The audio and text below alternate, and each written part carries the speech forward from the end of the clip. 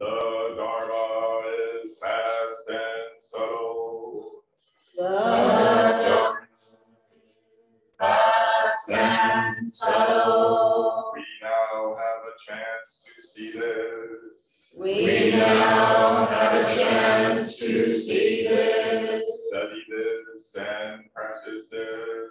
Study this and practice this. May we realize this true meaning.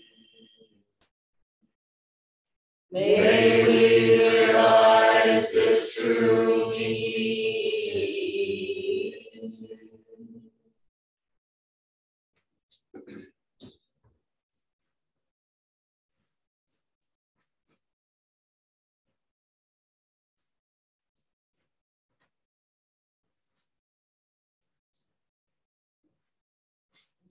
Well, we're not hearing you.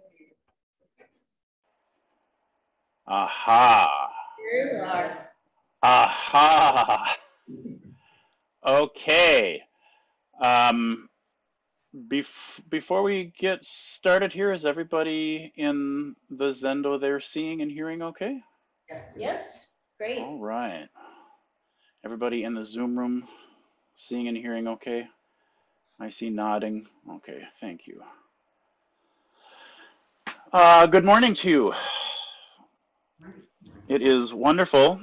It is wonderful for me to be here. I am very grateful to be asked back, and I did a little Google weather search before Zazen, and the internet gods assure me that in Omaha, Nebraska, it is 72 degrees and sunny and or partly cloudy today. Is that in keeping with your experience? And very humid. Very humid. And yeah, it's humid here too. I don't know exactly how many miles north of you I am, but I'm almost directly north of you here in the Twin Cities, and it's sticky enough today to count as sticky, I think. So if any of you tune in for Minnesota Zen Meditation Center Sunday talks, and I don't imagine that you would, because I think our time schedule is close enough to one another that you wouldn't be able to do both. But what I'm going to talk about today, the first little bit of I talked about last Sunday at Minnesota Zen Center. So that's just kind of me buying myself a little insurance for being willing to repeat myself a little bit. But before I launch into that, I kind of want to just call to our collective attention the fact that it's June. It is June 12th. It's a Sunday. By most standards, it's a beautiful day. And not only have we chosen to not be, at least right now, at the beach or in the park or having a picnic, we've chosen to be inside. Furthermore, we've chosen, at least for the last half an hour, to park ourselves very squarely in front of a wall and stare at it, which is objectively speaking a rather odd choice. And this is, I guess, a rhetorical question for you to just perhaps let wander through you. I'm fascinated by why we've chosen to do that. I just think it's kind of nice to pull back all the way sometimes and go, it's interesting that I have made the decision this morning to do what I have chosen to do. It's a relatively unconventional decision all of us have made. And I'm not talking about Zen Buddhism in particular. I'm talking about spiritual practice and spiritual aspiration in general. It is my experience on a personal level that I am motivated, kind of my human DNA motivates me to practice through great suffering. And it, in my experience, seems right to say that my spiritual DNA motivates me to practice through great longing. And our Buddhist tradition addresses both of those things in its own particular way. It has its own words for the human DNA and the suffering that the human DNA gives rise to. We have words like dukkha that explain what suffering feels like when it pushes us from the back, and what longing, what the possibility of awakening nature, bodhicitta, words like that describe that part of us that recognizes that there is something, another possibility, something more, another way, another part, perhaps to us or to life. So I just want to start by acknowledging we're swimming in the very same water today. Some of you, I'm sure, are longtime practitioners who would self-identify as Zen Buddhist. Some of you perhaps are brand new. Regardless of how we self-identify, regardless of the kind of minutia of our motivations for being here today, whether we're live in person or whether we're watching this recording later, listening to this recording later, I just encourage you to be intimate with that question. You're obviously asking questions. You're obviously willing to investigate the interior landscape, the spiritual part of your being, and that's an extraordinary thing. It's a deeply extraordinary thing. So the fact we start together by holding hands in that way, having that in common in that way, creates in me an intimacy and a lot of gratitude. There's a lot of mystery in that too, but a lot of gratitude and a lot of intimacy. So I thank you. I thank you for making the decision that you made today. And at some point when I'm done talking, maybe we can all go out into the humidity and catch up with our friends who are at the beach already. So I will shift gears here. I'm going to start this. The tone here is it's going to get a little challenging to start with, and then it will change a little bit. But I would like to start this morning with three things. I'd like to start with a statistic, followed by an invitation for all of us, and then finally a nice Zen story to get us kind of rolling.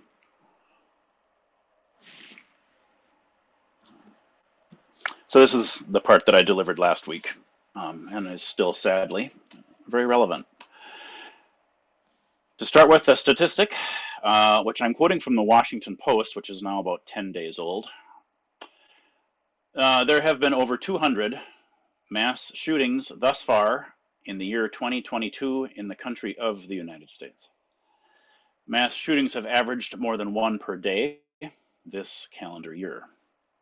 Not a single week in 2022 has thus far passed without at least 4 mass shootings. In the past week, since I delivered that information at Zen Center, there have been, I think, 3 more, to my knowledge. So the second thing is an invitation. I hope this feels like a Buddhist invitation, because this is a Buddhist setting. But my invitation to you and my invitation to myself, my invitation to all of us, please change your life. It is the only life you can change. So in the external world, when we go out, vote, of course. You get to vote with your vote. You get to vote with your voice. You get to vote with your actions and your lifestyle. You get to vote with your dollars. I challenge all of us collectively that if we say something matters to us, perhaps something like nonviolence, then we should act like it. We should live like it. We should use our influence to make the difference that we can. So that feels very Buddhist to me. Perhaps not the word vote, but perhaps the focus on knowing where my agency lies and being willing to use that agency. In your external life, if your external life, the way that you live relationally, the way you spend your money, the job that you have, the place that you live, I don't know what the details show up as, but if our external lives are not in alignment with our values, Buddhism encourages us to change our external life. We call that right speech, right action, and right livelihood, right? But because this is Zen and because this is Buddhism, the majority of our focus, as we all know, is internal, right? I do go out into the world and I do get to vote with my dollars and I do get to vote with my voice. I get to say things, I get to speak up. I get to change the places that I shop. I get to change the ways that I interact in the outside world. Of course I do. It's my responsibility to do that. But all of us know, probably, enough about Buddhism to know that the focus is internal. Our practice is focused internally for the most part, because we acknowledge together that the roots of suffering are internal, the roots of violence are internal, and therefore the roots of freedom and nonviolence are also internal. And the first noble truth says, and I'm going to paraphrase, that all of us are regularly shot at, literally and or metaphorically. And the first noble truth also reminds us, especially when we look at the roots of dukkha, that all of us regularly shoot. So since mine is the only life that I can change fully, directly, I am required to ask myself, what are my weapons?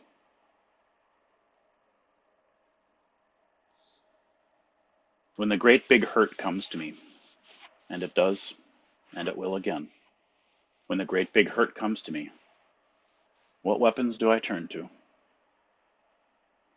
And how do I use them? And who do I use them on? Myself? Others? Both? I must be committed, as we all must, if we're Zen practitioners, to seeing our own weapons, to seeing them, to recognizing them, to understanding which ones we turn to, why we turn to them, who we use them against. And we also are responsible for knowing what gives rise to wanting to use them. The roots of suffering we must become aware of, and we must understand, and we must legislate our own inner hatred, judgment, criticism, pain, greed, the things that give rise, right? They give rise to our impulse to violence. One of the advantages I think we have in this beautiful tradition is how plainly the tradition names these things as suffering. Your greed is suffering, Busho. Your anger is suffering, Busho. Your confusion, your delusion, that's just suffering. I'm so grateful that the tradition is so clear about what suffering needs. It's common sense. Every human should know it. But I love that our tradition is so clear about it. Suffering needs attention. It just needs attention. It needs to be cared for. It's a voice of pain, wants to be heard, wants to be understood. That's all. We call these things compassion and wisdom, to be cared for and understood, right? So if my internal life, and if your internal life, if our internal lives are not in alignment with our values, we must change our internal life. I believe deeply in the principle of nonviolence. And as somebody who's been sitting Zazen for 30 years, I see lots and lots and lots and lots of violence, of course, in the outside world. Everybody knows that. But I see lots of it internally, in large ways, in obvious ways, and in subtle ways. Isn't it beautiful that we did choose to do what we did today? To come together, to sit still, to bear witness and go, oh, there you are. There's the part of me, still hurting, still confused, still angry, still frustrated, not getting its needs met. It's been ignored, it's been stepped on, I've turned away from it, I've repressed it, I've suppressed it, I've denied it, I've judged it, I've blamed it. Here's a chance for me to just sit with it and go, I'm sorry I didn't see. But you're calling out to me, and I will listen. And you want someone to sit with you, and so I will. And you want to know what is true and what is not, and so I will do my best. Compassion and wisdom. What a simple practice we have. Okay. So the third thing, this is a little bit of a tonal shift. So third thing is our little Zen story for the day, right? Our little Zen stories for today. So this morning's little Zen story is an actual official one. Dun, dun, dun, dun. A nice koan. A nice koan for all of us. Because we're Soto folks here today. This is our right down the boulevard koan collection, the Book of Serenity, case number 12. Some of you know this, some of you don't. It doesn't matter. Our little koan this morning reads as following. The title they usually give it is Daizang, Planting the Fields, but it depends on what translation of the Book of Serenity you're looking at. Right? Case 12 is sometimes titled other things. So, Daizang. Daizang asks Zuishan, where do you come from? And Zuishan said, oh, I'm coming from the south. Daizang says, how is Buddhism in the south these days? And Zuishan says, there's extensive discussion. Daizang says, how can that compare to me here, planting fields and making rice? Zuishan says, what can you do about the world? And finally, Daizang says, well, what do you call the world? At first, it's a little bit of a puzzling interchange between these two rascals. My suggestion to you is look it up. Look it up in your library there, at your leisure, or do a search for it later. The Book of Serenity, case 12. There's actually a lot going on in this koan, but for today's purposes, I'm going to concentrate on the first sentence, and I'm going to concentrate on the last sentence. So we have two people who must know each other. Daizang is obviously I think during the course of our little story here, he's kind of held up to be the master, I suppose. I really hesitate using that word. I really don't care for it, but the teacher, the kind of smarty pants. Usually in one of these exchanges, one of them is in a little bit of an up position, either because they're actually the teacher or because through the course of the interchange, their understanding is understood to be perhaps further along or something. You kind of get it, right? So Daizang, I guess, is a little bit the hero of the story. When he asks his buddy, hey, where are you coming from? That's the invitation to, I'm going to try to get a sense of where you're at right now. And so when he gets the response, oh, I'm coming from the south, he's being given an answer that is literal and geographical and external. And so he's getting a sense of where his friend Zuishan is at.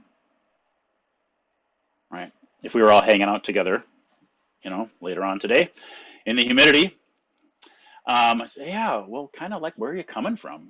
That's obviously an English translation of what might show up very, very differently in Chinese when it was, originally written. But I actually like our English translation because it's a very open way of asking kind of where are you at, how are you? It's kind of a version of how are you? Where are you coming from today? And so it's open to a lot of different possible avenues. And the way that we answer that just sort of shows the person we're talking to where our focus is. Does that kind of make sense? Yeah. He's learning a little bit about Zuishan's state of consciousness in that moment. It's externally focused and it's pretty literal. But the last line, when he's being challenged a little bit, hey, what are you doing about the world? You're here planting rice. I've been down in the south having extensive discussion, which is a great phrase, extensive discussion about Buddhism. That's hilarious. I hope that's hilarious. I mean, we're Zen people, right? So extensive discussion about Buddhism, it's a funny thing to say. What are you doing here about the world with your planting rice?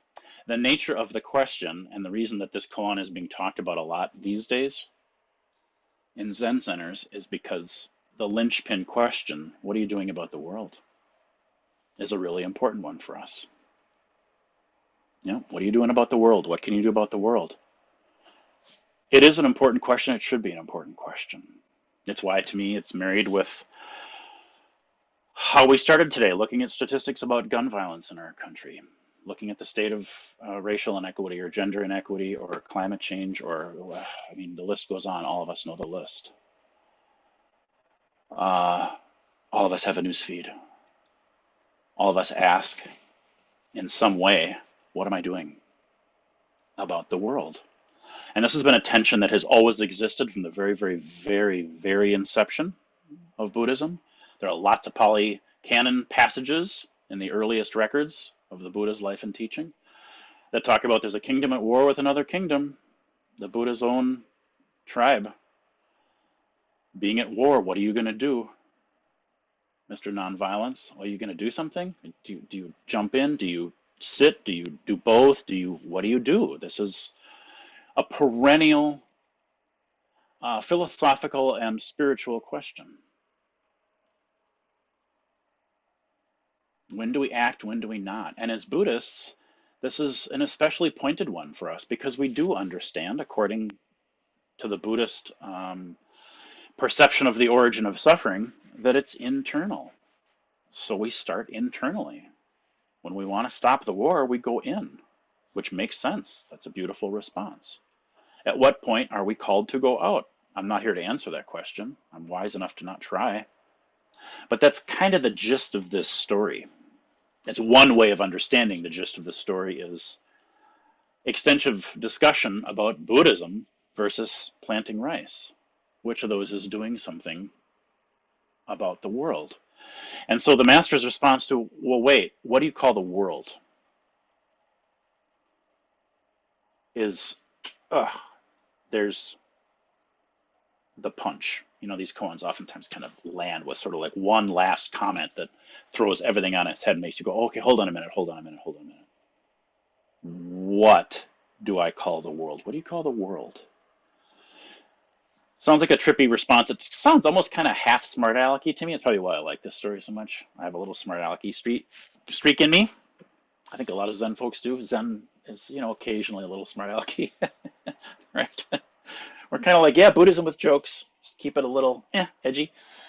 But it's also a brilliantly sophisticated question. It is a brilliantly sophisticated question. What do you call the world? Let's talk about this. That sounds like it might even be evasive. And my response today is that it's not evasive at all. It's, okay, we want to talk about this. Let's talk about what we're doing for the world, but let's go all the way down and let's define our terms. What are we going to call the world? How can I help a world that I see as separate from myself? It might be more beneficial for me to understand. It might be more beneficial for me to deeply understand that the world is not something out there. And if I consider the way that we are all constantly, every instant, making the world, then every simple, ordinary action, choosing to go to Nebraska Zen Center and wall gaze for 30 minutes, is doing something about the world. As is your decision an hour from now to stop by the coffee shop on the way home and get a iced cold brew because it's that kind of day. Or call and talk to your sister-in-law who you haven't talked to. Or take a nap on the couch. Or adopt a cat. Or make a phone call. I don't know. Our starting point, it is really important to understand, our starting point has to acknowledge the radical, participatory, hopelessly suffused, interconnected, we use the term interconnected in Buddhism, which kind of almost goes far enough, but to me I like suffusion, that we suffuse one another, because interconnected can still sometimes feel like object A and object B are connected. It's a good word. I'm not arguing with the word, but we just got through chanting the Heart Sutra, which just says, don't think there are separate objects that interact. Can you sort of see how the chant this morning, the Heart Sutra, leads right into this? What do you call the world? How can you help a world that you see as separate from yourself? So, If I, out of nowhere, am sitting in a Zendo like, if I'm sitting in a Zendo like Nebraska Zen Center, and out of nowhere I reach over and just poke my friend there, you don't actually have to do this. Right? During tea, poke. They say, "Hey, ouch! Stop poking me." Busho, that's what they would say, right? They're unlikely to say, "Hey, Busho, stop poking the upper left quadrant of my left shoulder." They're just unlikely to say that. Even though I'm only poking the upper left quadrant of their left shoulder. They're unlikely to say that. They're more likely to say, "Stop poking me."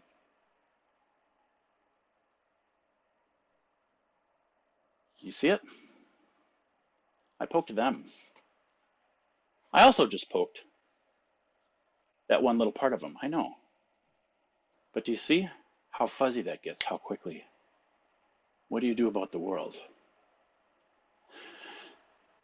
When the Buddha reached down and touched the earth to pass the third temptation, we say he touched the earth. In fact, there's a complicated Sanskrit word that I will not try to pronounce that actually translates as earth touching gesture or earth touching mudra. Right? If you know Buddhist iconography, you know there are lots and lots of images and pictures and statues of the Buddha touching the earth. It's an incredibly important moment in the Buddhist myth, right? The myth of the life of the Buddha is him reaching down and touching the earth. We don't say he touched a little spot of ground about the size of a quarter underneath his right knee, right? Which is funny because he did touch a little spot of ground about the size of a quarter beneath his right knee, just like I'm poking my friend in the upper left. Do you sort of see it? So in any given moment, I can ask you, what are you doing about the world?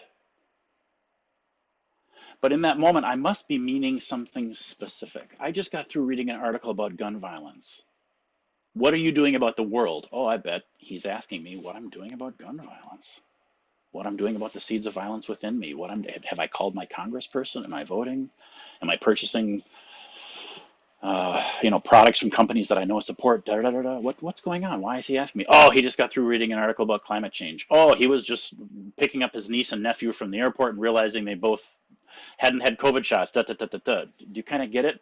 What are you doing about the world? Can mean any number of different things.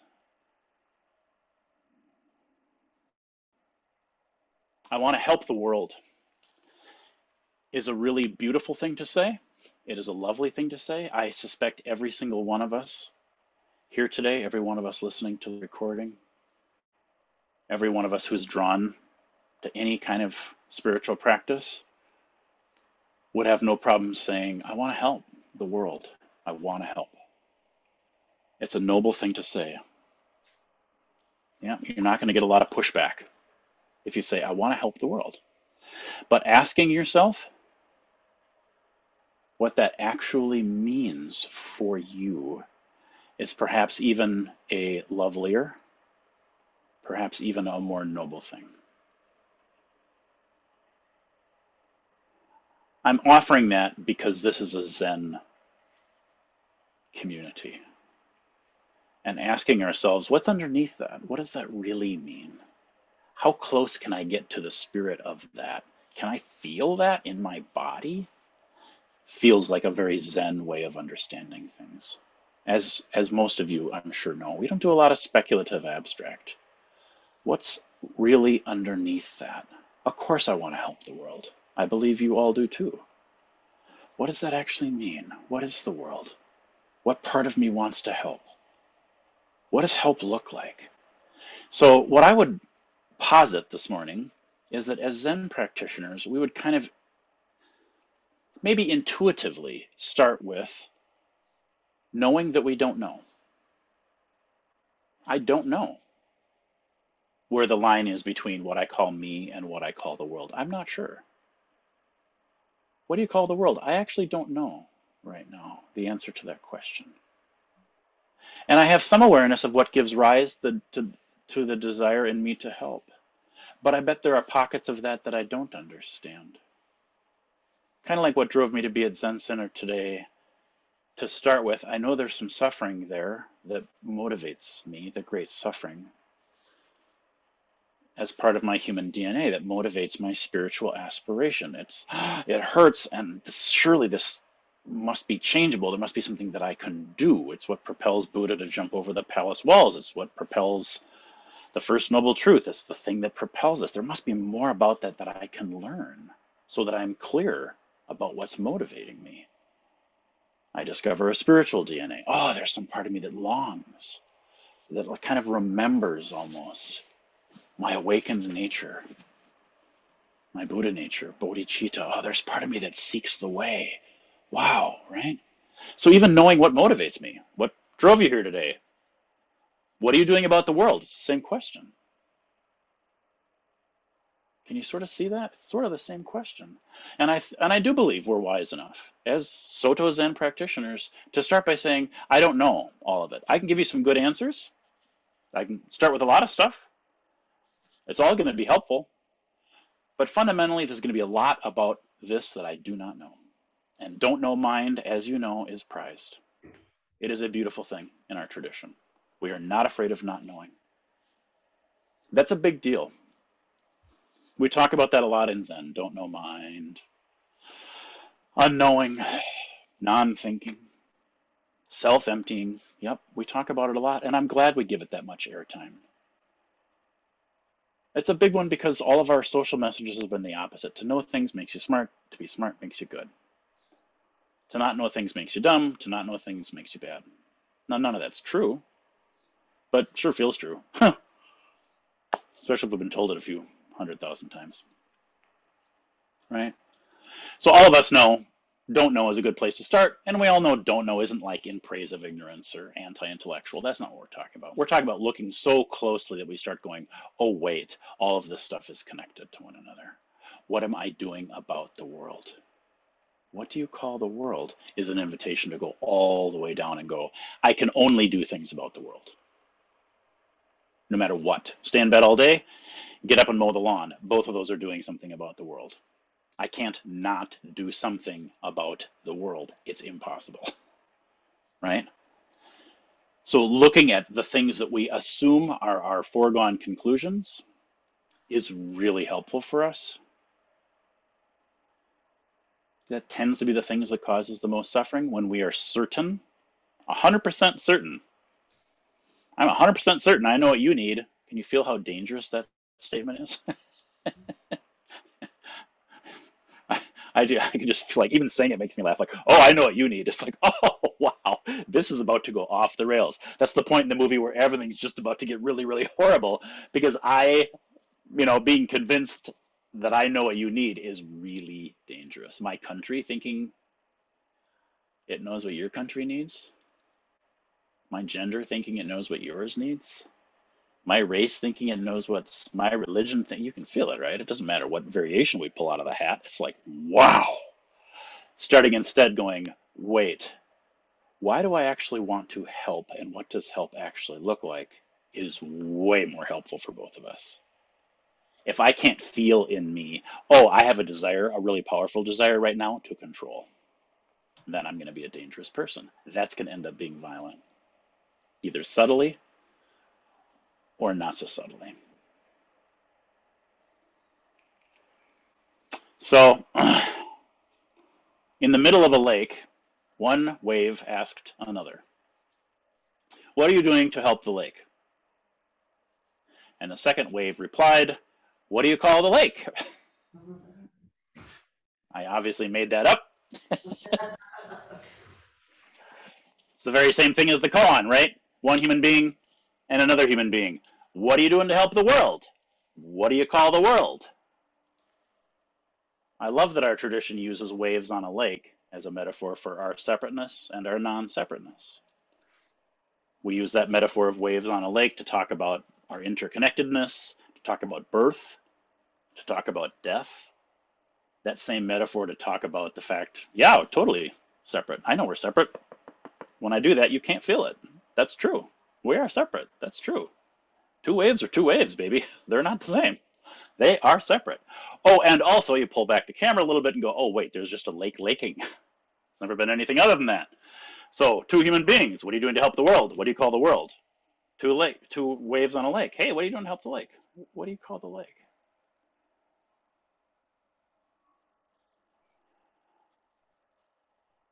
I can also see the other side of this. One wave kind of accosting a second one and saying, stop helping the lake, mind your own business. I mean, it's almost humorous, isn't it? But we can feel that impulse sometimes in ourselves when we see others participating in the world in a way that we find unhelpful. Right? Wow. So I'm getting close here, but before I close, I want to read something from Howard Thurman. Some of you may know Howard Thurman. It would be very understandable if you didn't. He's not a Buddhist. He's a Baptist. I think he was a Baptist. I want to say he was a Baptist, but we can all look it up later and find out. Howard Thurman was a very prominent figure in the civil rights movement, but quietly prominent. Is that a thing? Quietly prominent? He was Martin Luther King Jr.'s spiritual director.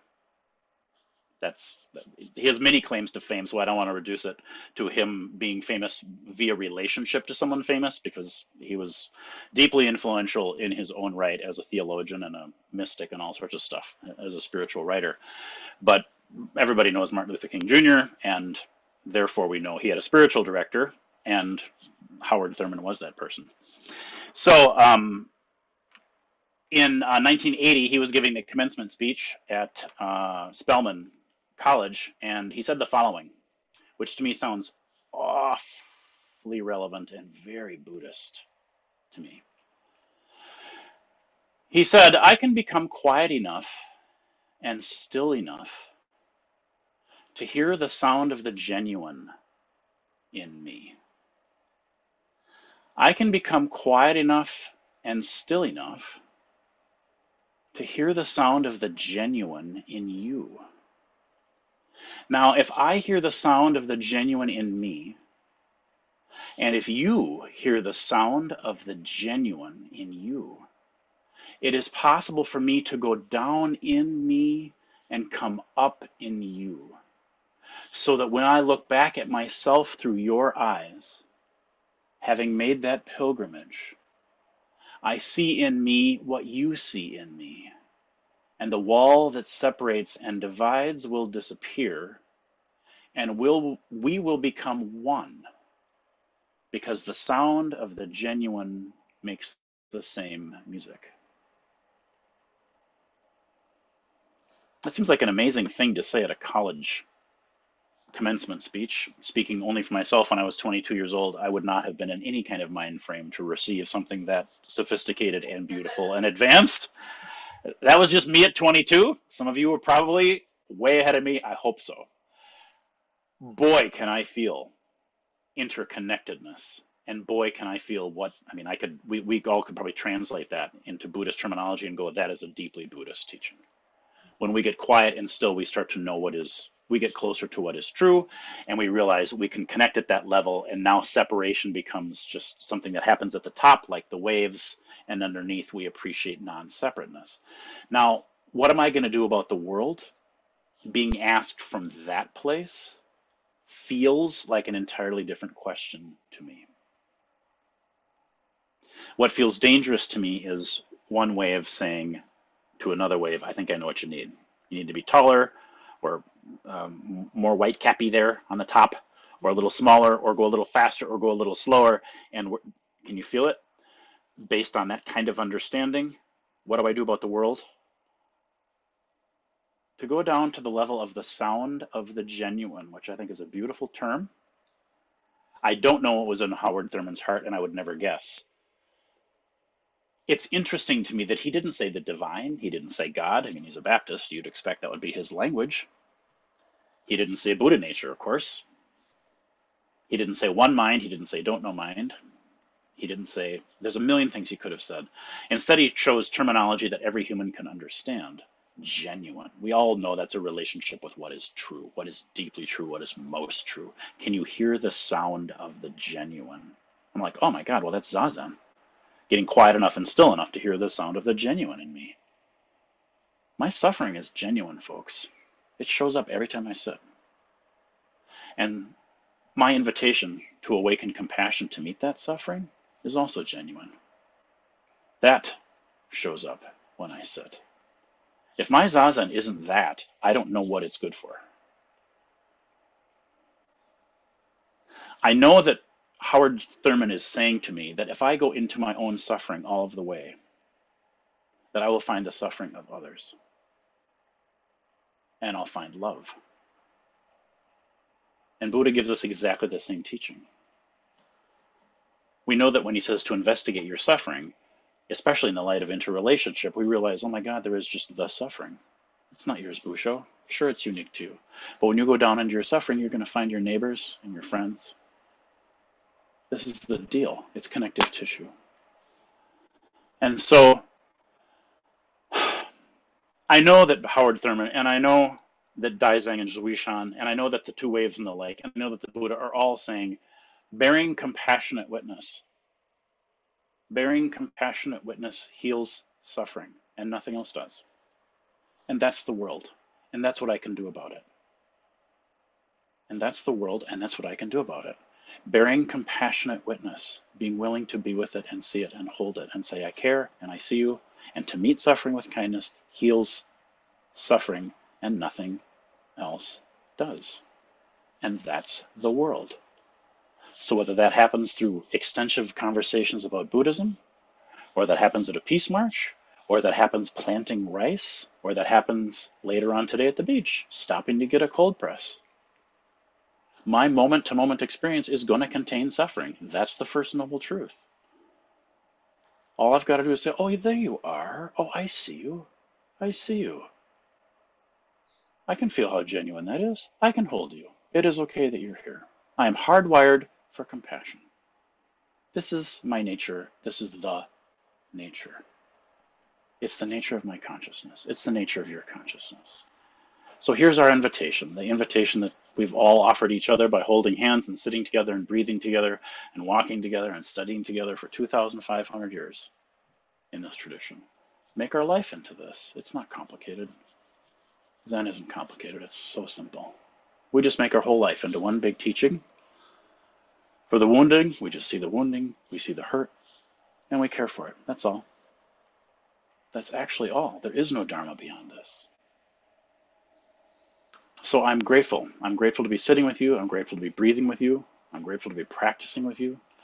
And I thank you again. I thank you for your attention this morning. I thank you for your zazen. I thank you for the invitation to come back and sit with you. And I'll end my talk with that. And I'll offer you that bow. And I think I need to be reminded of what your schedule looks like. Do we chat for a while with questions and comments and stuff, or do we fly away? If you're willing to put up with this, we generally have a few comments and questions for you. I am more than willing to put up with it. Oh dear. I'll invite the group here if anybody has any questions that arose during the talk, any thoughts, comments. I'll dive in because I usually, do sort of start out things here. But I think you just added a really interesting layer on a Dharma discussion that we had last week. There was much discussion, as we say. We do love it, don't we? We do love it, yes.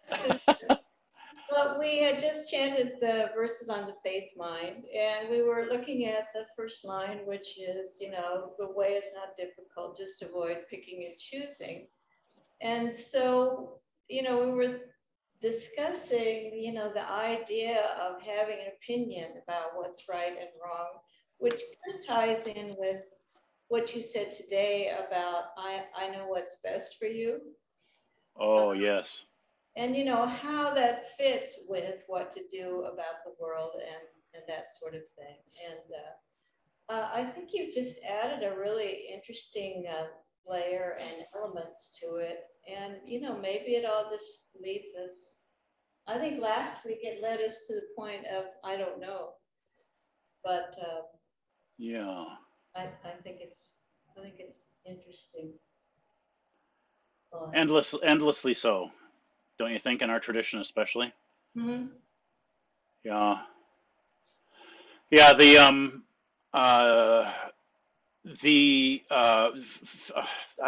I already forgot the name. I know that verse is translated like 1,000 different ways. Faith, heart, mind, inscription is what I'm used to, but Yeah. trust in mind or faith in mind or Exactly.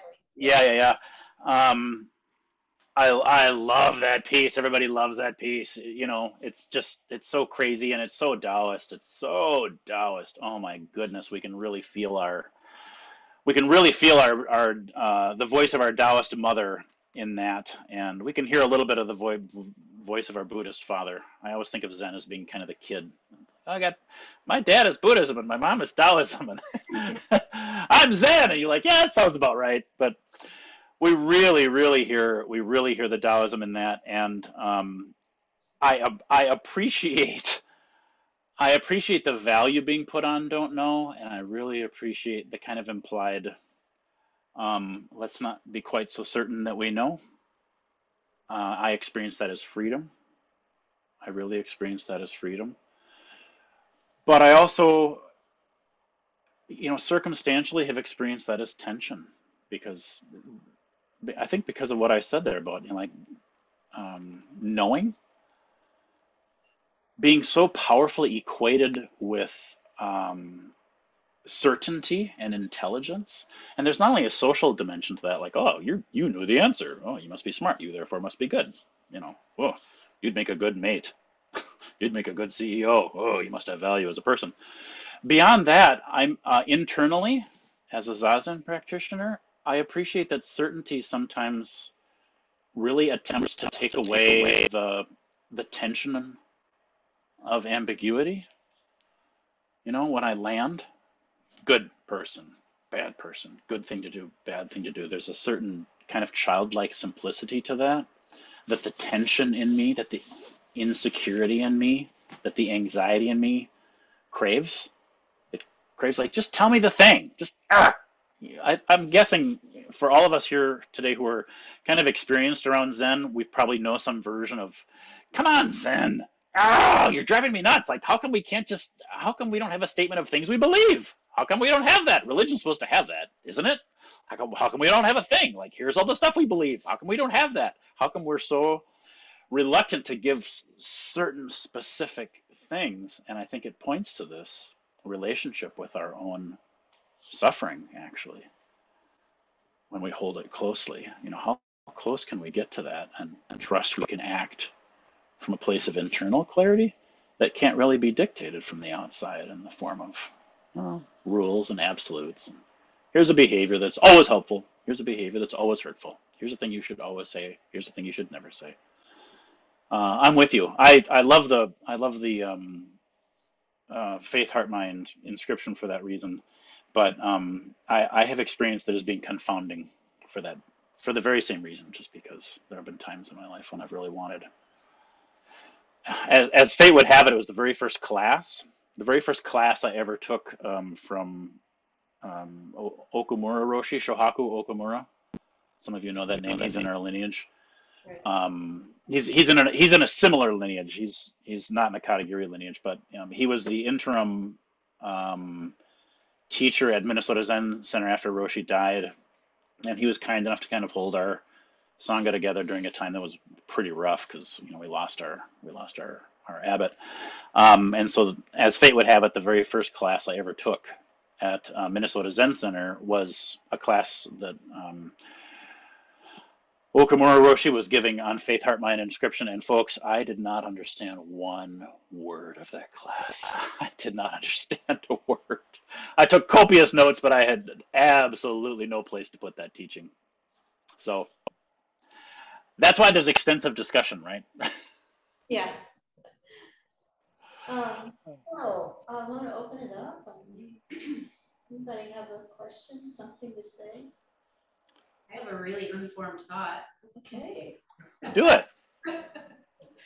Hi, Gusho. I'm Tara. You and I. Hi. Yeah. Oh yeah. Hi, Tara. Hey, good to see you. You're the cool kid. The cool kid. No. I know. I really tried to put that. I really tried to put that on Tara, and she just flatly refused. I'm not giving up. I'm not giving up, but she flatly refused it.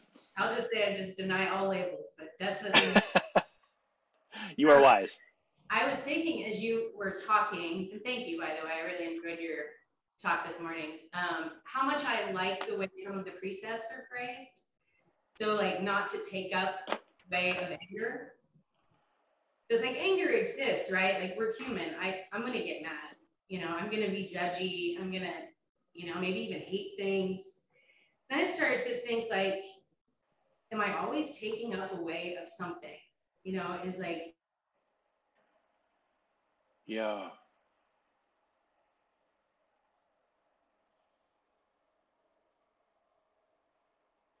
Nope, you're freezing on me, or I'm freezing on you, or something. I lost you there, Tara. I'm getting an image, but I'm not getting sound. Oh, you're not getting sound. Oh. Oh, there. Now we're back. I'm sorry. I floated off. I'm not sure how. Yeah, no worries. Can you hear me now? I certainly can, and yes, not taking up the anger. Yeah, so I guess the last part of that thought is just, I feel like if I'm taking up the way of anger, I'm choosing an experience over the ambiguity of not knowing, the discomfort of that, like, and the uncertainty. A weapon. Yeah, a weapon, maybe. Yeah. Yeah. I love that wording. And boy, am I with you, Tara. I'm really with you on that. And what I appreciate, I mean, that's the cool thing about our tradition is, and I agree with you about the precepts. They're worded, regardless of the translation, because there's a bunch of different translations of our precepts, right? The invitation and the wording is always such that we're encouraged, we're even required, really, to go deep enough into the spirit of each of them so that we understand this isn't just, you know, don't wear blue on Thursdays. It's not that kind of a tradition. It's, well, wait, what does I vow not to kill actually mean? I've got to eat breakfast. Something's got to die. What does that mean? Like, what does nonviolence actually mean? What is the way of anger? What I love about the implication in that translation is making a conscious choice. And so I love your wording there, Tara. I can see why this is connecting with you, or for you, with what we talked about today, because in order for me to know what the way of anger is, I have got to be pretty intimate with, oh, that's what that feeling is that's arising in me. I know what that feeling is. I know where that comes from in me. And now I understand the impulse. That's the thing that makes me want to take up a weapon. I know it, right? So all of it implies conscious awareness of, and then a decision made from a place of clarity. I personally find I pick up anger and I'm living from anger when I don't know that I've just done that. Right? In other words, my agency is gone because I'm unconscious. It's when I go, oh, wait, I am really, really angry right now. Oh my God, that means I'm suffering. Oh my God, that means part of me needs to be seen and understood and held. I get it. There's the conscious turning. It's usually like, oh, I've been throwing plates in the kitchen for a half an hour before I'm making that up, folks. I'm trying to think of an example of, you know, but it's when you realize, oh my God, I've been angry for 45 minutes. I've been mad ever since that phone call. Therefore, I have been acting from that place. I've been speaking from that place. My chest is constricted. Can you kind of feel it? So I love, Tara, what you said.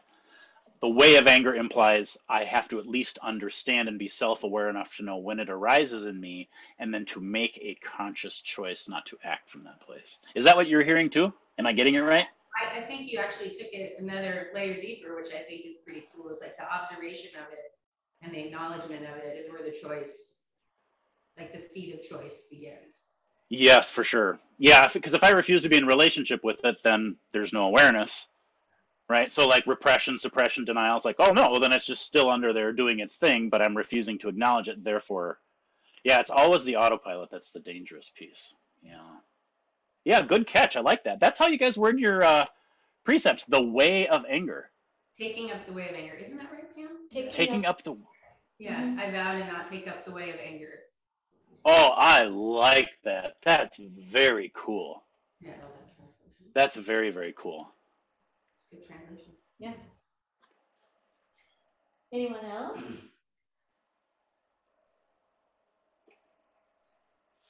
Oh, we're all overcome by humidity, apparently. Oh my God, we're overcome by humidity. Anyway, we are so happy and grateful that you returned to give us another Dharma talk, and we're very appreciative of the time that you've given up to spend with us here. And right back at you, folks. Thank you. Have a beautiful, beautiful Sunday. I am grateful. I'm grateful to be asked. I'm always happy to do it. So it's beautiful to spend time with you in this way. thank you so much. You are very welcome. Now we're going to have a closing chant, and then despite the fact that we're grateful, we're going to go have tea and coffee without you. Oh, so that's how it is. Yeah, that's how it is. You'll have to come visit sometime.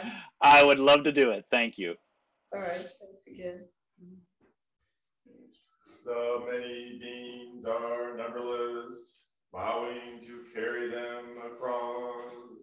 The many beings are numberless, bowing to carry them across. Greed, anger, and ignorance rise endlessly, bowing to cut off the mind road. Greed, anger, and ignorance rise endlessly, bowing to cut off the mind road. Dharma gates are countless, bowing to wake to them all. Dharma gates are countless, bowing to wake to them all. Buddha's way is all embracing, bowing to follow through.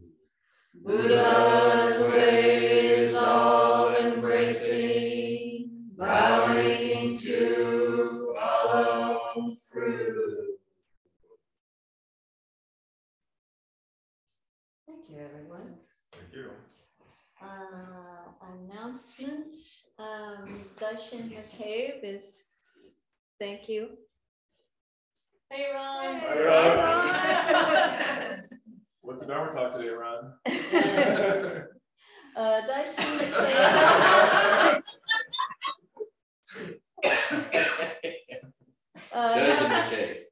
Darshan McCabe is going to spend the next weekend with us. He'll be here Friday for the moon ceremony, which we're resurrecting after a long time.